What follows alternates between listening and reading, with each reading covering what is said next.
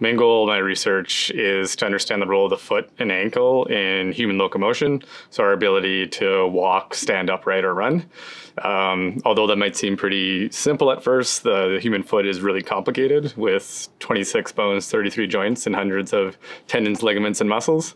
And although it's really complex and difficult to control, it makes it really adaptable and allows us to move over a variety of surfaces.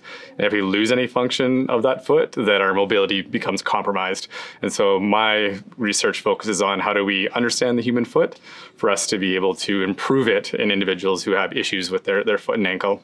I think the main impact of the research on teaching is understanding where, say, the primary source comes for some of the information that's presented in class, and then helping students understand where that information initially came from, and then also know how to critique it once they get to the higher levels of their degree.